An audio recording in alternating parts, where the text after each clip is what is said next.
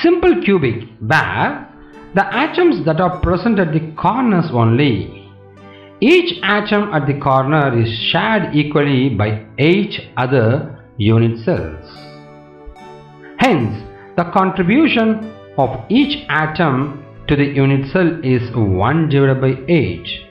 So total number of atoms per unit cell is given by NC divided by 8. So 8 into 1 by 8, which is 1. A phase atom is shared equally between 2 unit cells, and therefore a phase atom contributes only to the unit cell. The number of atoms per unit cell FCC is, you are able to see, here is the phase atom. You got 6 phases, so we got 6 phase centered cubic 1, 2, 3, 4, 5 and 6. You got 6 phases, so the 4 side of 4 and top and bottom, 6 phases.